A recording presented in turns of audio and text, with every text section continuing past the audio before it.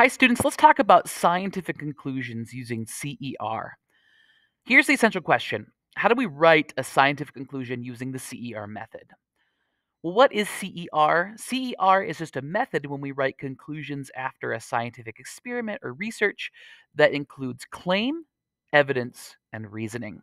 Now, I'm going to go over each of these bullets or each of these points, but I want to talk a little bit about why this is important. CER is super powerful. It provides a basis to test the validity of statements. For example, let's go back and look at the COVID-19 pandemic. There was a lot of people who were concerned about masks being unsafe. And they thought that, well, maybe because when we have CO2, when we're breathing out carbon dioxide, it builds up in the mask, and that's causing it to be unsafe. Hey, that's a great claim. Now, the great thing about that claim and the way it's stated is it's testable. And by testing it, we were able to find that the evidence doesn't support that claim.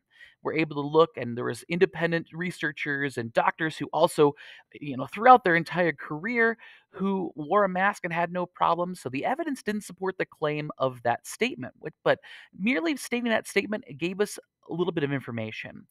Now, conclusions provide insight into further exploration of a subtopic as well. We could look further into masks as generally because we know that they are helpful. And we say, oh, maybe cloth masks are more effective than net gaiters against COVID-19. We can provide a new statement and to collect more evidence in order to gather further insights into this topic. And the reason I'm saying this is because a lot of students get really frustrated when they find out that maybe their claim or they're worried that their claim is wrong. And that's not detrimental to a scientifically minded person. If we end up having a wrong claim, that's just information. We learn more, we collected more evidence. It's how you react to new data and what further evidence you can provide. That's what truly matters in science. All right, so let's go over each of the pieces. Let's start with a claim. A claim is a bold and concise explanation to a problem, topic, or essential question. Now, I'm going to give you an example of a claim in a moment. Let's talk about a few things we should consider when we write our claims. The first is that it should be bold and specific. What I mean by that is try to avoid referring to your personal thoughts and beliefs and just state it as it would be a fact or true because you collected evidence towards it. It should include specific results or an outcome. Try not to be wishy-washy or very broad. Be very specific. Now, your claim should be short. It should be concise. That's what it means to be short, which means it's probably no more than one, maybe two sentences at most. It must answer or solve all parts of the question or problem that's at hand. And you may need to, when writing it, restate the question or problem for clarity for people who are reading it. Don't assume people know what question is being asked. Make sure you include that as part of the answer. So let me give you an example of a good claim. So let's say we were learning about electricity and we wanted to know if electricity was matter. Maybe this was an essential question given to us, or it was just something we were just asking ourselves. Well, one good claim to this would be electricity is not matter because it does not have mass or take up space. This is a very short and concise claim. Now, it doesn't really provide any background information. We'll get to that later when we talk about evidence and reasoning. We're just stating right away what we think or what we claim to be a fact based on all that evidence and reasoning that we'll explain later. All right, so here's some bad examples. Now, this first example right here isn't that great. It's kind of wishy-washy. I don't really like it as a teacher because I don't like the word think, right? I don't think that electricity is matter. Why don't they just state that electricity is not matter? Also, there's a lot of extra words and statements in here that aren't really needed. A lot of this might be better off in a different, like either evidence or reasoning statement. This next one isn't a claim at all. It's more what they did in the experiment. And so this is not really helpful here. It's not claiming an answer to that essential question. Now, the last one is a definition of electricity, and we have the same problem. It's not really claiming if electricity is matter or not. It's just defining electricity. All right, let's go on to the next bullet, evidence. Evidence should be specific collected data that supports a claim. So what should we consider about this? Well, the data that's collected should include both qualitative and quantitative if possible. Qualitative data is just data that you observe during an experiment, and quantitative is like data that you measure using a ruler or a thermometer or any type of measuring device. And these are facts that you've collected in your experiment. So we should be using specific results from an experiment or an experience.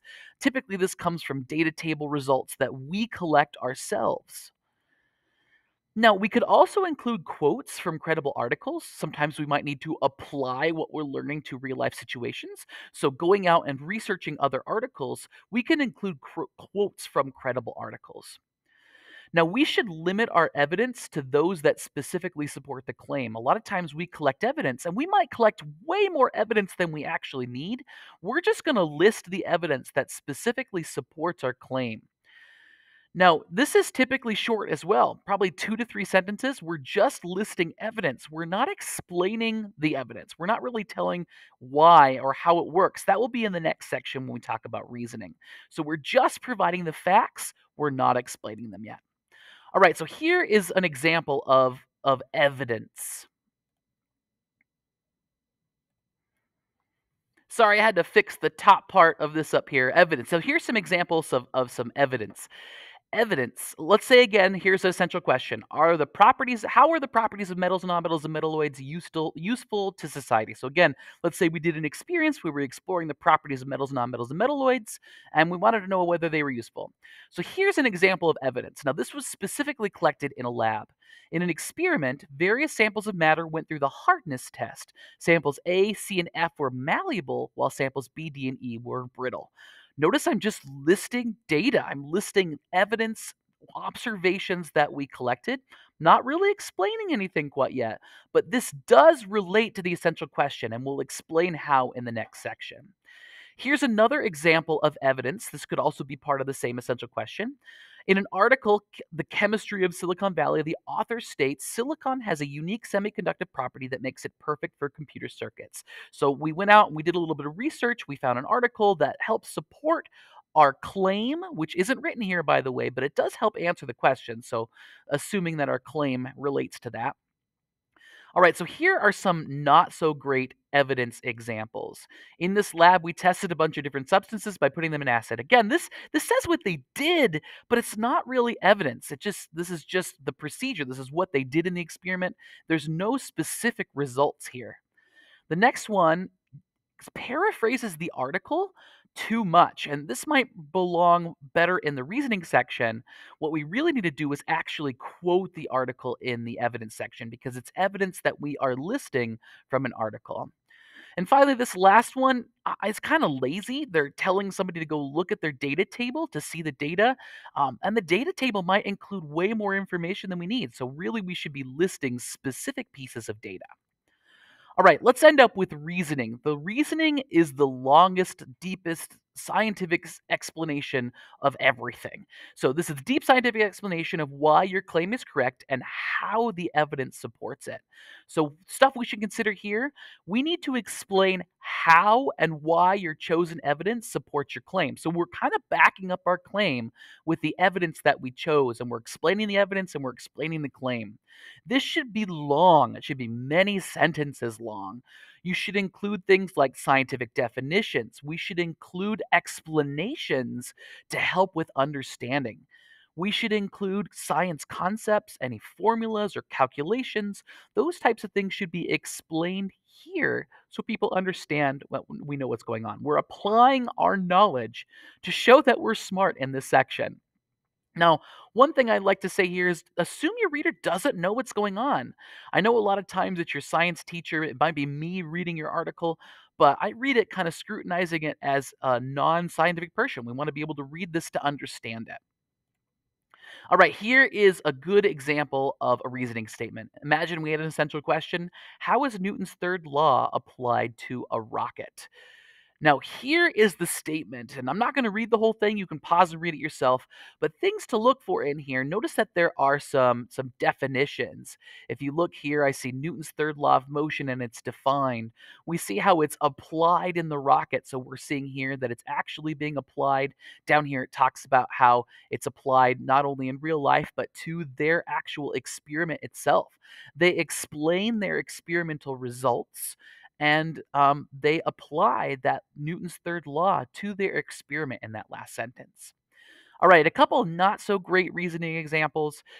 Here's one. This first one doesn't really reason with anything. It's very lazy, and it's talking more about that they understand Newton's third law. We don't care that you learned anything. I mean, we do. We want you to explain it. Is what we really want in the reasoning section. This next one isn't really good because it doesn't explain anything. It just assumes that we understand what's going on. There's no explanation going on here. All right, that's the end of the notes. Take a moment to review and highlight key terms, ponder and ask questions, summarize and answer the essential question. Good luck.